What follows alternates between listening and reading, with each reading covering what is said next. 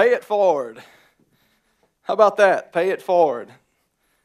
I was fortunate enough, Biggest Loser Season 10's theme was pay it forward. For me, I took that to heart, and I did everything I possibly could to live that theme. And I was fortunate enough to win the Biggest Loser. And it has totally changed my life. But I tell you what, I'm going to go back in time, and I want to share with you a little bit about myself, growing up, and how if there was a program like MindStreamAcademy around when I was a kid, I might not have had to have depended on a TV show to intervene in my life to change my life and save my life. Growing up with a last name like House and being overweight, you can imagine how that worked out for me day in and day out. Life for me growing up as a kid, it was fun. I had a lot of great times. And I remember growing up, I never considered myself to be obese. I was always out riding my bike. I was always playing baseball, football, basketball, soccer, swimming. I was always being active. And in my mind, I never considered myself to be obese. But I couldn't help but notice in photographs with friends, I was always the bigger kid. The names I was called at school, people picking on me about my size. I knew I was different. And I knew I wanted to be normal, but I didn't know how to get there. Just like MindStream says, I wanted to fit in. I wanted to be one of those kids in the in crowd, but I didn't know how to get there or what to do. For me, sports was the way I turned all that adversity into something fantastic. I realized, hey, I'm a bigger guy. They need bigger guys on the football team. I'll go play football. This will be great.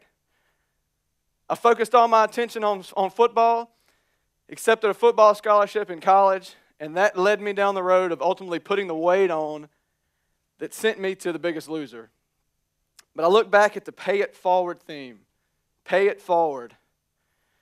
After all that time I spent on the ranch, doing all the daily activities of working out, filming interviews, interacting with the other cast and crew, and doing everything I possibly could to stay above that line and to stay active, I look back day to day on some of the things I did. On the show, I was eating 800 calories a day. Think about 800 calories a day. That's like a 20-ounce Coke and a king-size Snicker bar. Every day, that's what I was eating. I was working out 6, 8, 10 hours a day. All the while trying to burn the calories I could to get down to a healthy weight, to be a healthier person. For me, when I came home from the show, I had my first opportunity to pay it forward. I had just been back at home in Vicksburg for a couple of weeks. I got an email from my mom. This mother said, my son is close to 300 pounds. He's being picked on and bullied at school. You're from Mississippi.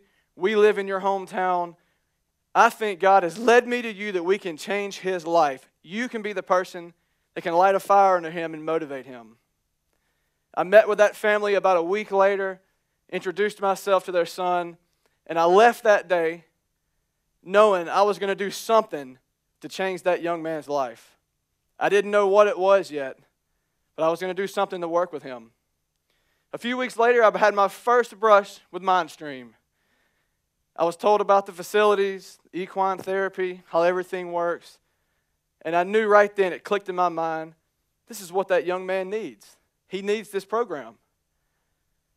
One of the best stories that I have to tell when I go around is how that young man came to MindStream, took the virtues and values that we teach, and now has lost 100 pounds and has changed his life.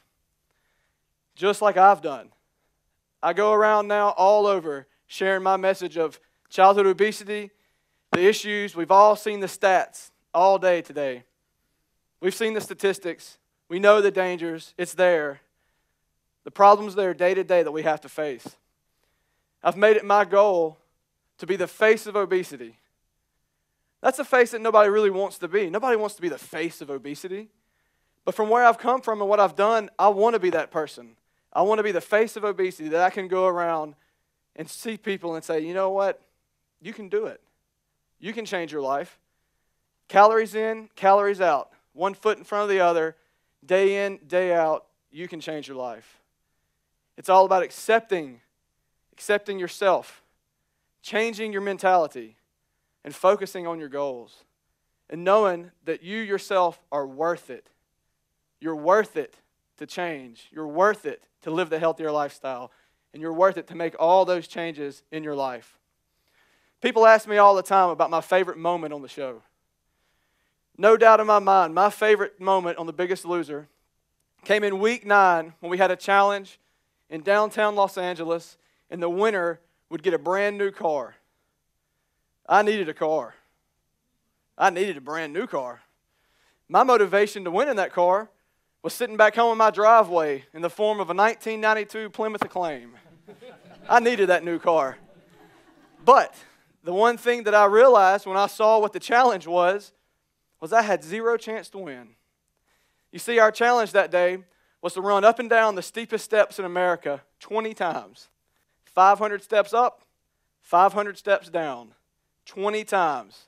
First person back down to hit that button wins the car. Well, there was a girl in my season who was a runner.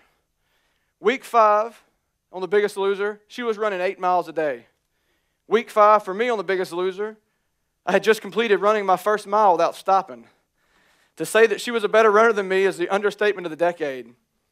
But she too was living the pay it forward theme and changing lives. The last lap, as she came up, I was going down on my next to last lap, and I realized she's heading to the top to go win this car. I turned around and started my last trip up those steps, defeated, knowing that any minute she was going to rush down past me to come claim the car that I wanted. But you know what happened that night? She decided to pay it forward and decided to help. I kept waiting for her to come, and she never did. As I ascended those steps, I rounded the last corner, and there, sitting at the top, was that girl. I got to the top, she stood up, she gave me a hug, and she told me, "You deserve this. You need this." Together, her and I, and the guy that was in second, the three of us descended down those steps, arm in arm. We walked to the podium. I hit the button, and they let me win the car. For me, that moment is ingrained in my mind forever. The pay it forward theme, and I'm now living the pay it forward theme. And I'm doing this by trying to help kids all over the country. Like I said before, the statistics are there. In my home state of Mississippi, 45% of the kids in Mississippi are classified as obese or overweight. 45%. It's an amazing statistic, and it's one that has to be changed. Another statistic that really blows my mind, currently, if things do not change in this generation, parents will outlive the kids. Think about that for a minute. The kids of our generation, the way they've been brought up, the habits that they've formed, if they don't change them, the parents could outlive the children. These are staggering facts that have to be changed. I'm doing what I can with these kids. I love speaking to kids. I love sharing the message of you can do it, you can pay it forward, you can change your life. I can't help but wonder if there had been a program like MindStream. Like I said, if there was a MindStream when I was a young kid, could I have caught it early enough to change my life then and not had to depend on me to get into my adulthood to make the changes? People all across America are realizing and seeing now the obesity epidemic we have in our country. The place to start the changes are at the kid level, the kids in the schools all around the country, to make a difference and realize this is how we change our future. We learn to eat healthier. We learn to exercise more efficiently. And most importantly, we have fun when we exercise. Going back to my stats on the show, 800 calories a day, 6, 8, 10 hours of exercise a day. I can't help but correlate that to MindStream. You see that boy, that young man from my hometown that I told you about, in his own weight loss journey, his statistics were almost mirror image of mine. They were within a few percentage points of my weight loss on The Biggest Loser, while I was eating 800 calories and doing all the crazy workouts and exercise with Jillian Michaels on my back, yelling at me from across the gym, all the craziness. He was at MindStream, eating 2,000 calories and working out moderately. Nothing wild, nothing crazy. Yet, his stats were close to mine. That goes to tell you that you don't have to have crazy caloric intakes. You don't have to have outrageous gym exercises for many, many hours a day. Lots of mental change and changing your attitude and your behaviors towards food and getting that exercise and devoting yourself to a program is what it takes. That young man did it. I've done it. And I enjoy going all over the country and sharing that and helping people everywhere. I'm going to close with one of my favorite quotes. It's an ancient Chinese proverb.